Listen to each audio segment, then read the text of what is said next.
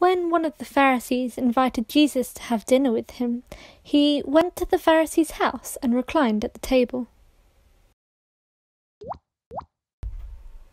A woman in that town who had lived a sinful life learned that Jesus was eating at the Pharisee's house. So she came there with an alabaster jar of perfume. As she stood behind him at his feet weeping, she began to wet his feet with her tears. Then she wiped them with her hair, kissed them, and poured perfume on them. When the Pharisee who had invited him saw this, he said to himself, "If this man were a prophet, he would know who is touching him, and what kind of woman she is, that she is a sinner."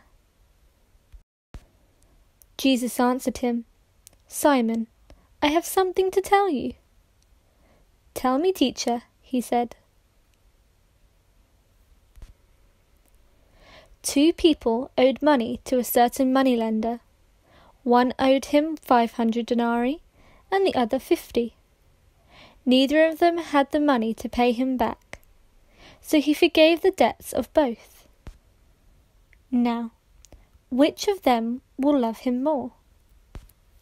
Simon replied, "I suppose the one who had the bigger debt forgiven." "You have judged correctly," Jesus said. Then he turned towards the woman and said to Simon, "Do you see this woman?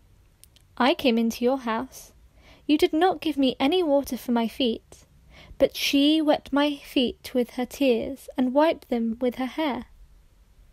You did not give me a kiss, but this woman, from the time I entered, has not stopped kissing my feet. You did not put oil on my head, but she has poured perfume on my feet.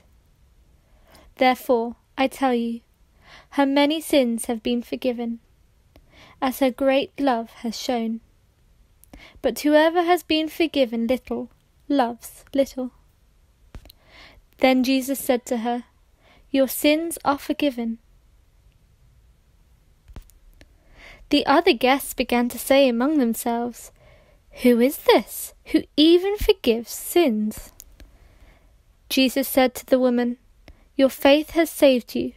Go in peace."